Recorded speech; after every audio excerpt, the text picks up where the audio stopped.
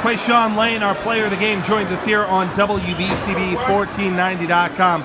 Quashawn, nice win for you guys. You had 20 points in your last effort, an overtime victory, and now to come out here, first home game of the season, and get the win.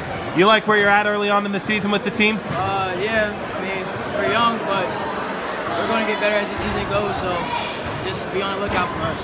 What did you like what you saw tonight, against the Spartrum team? Had a lot of opportunities. It was an 11-point game, and halftime game was kind of on the brink. The first run out of halftime looked like was going to pull away or make the game close, and you guys were able to pull away. What did Coach Fauci say there at halftime? He just said keep doing what we're doing. We're boxing out, we're rebounding, we take care of the ball. That's what he stressed every game, so that's what we come out and try to do. And that was one of the things we mentioned at halftime. It didn't look like Coach Fauci said much in the locker room because you guys were right back out here. Yeah, he was satisfied with our performance.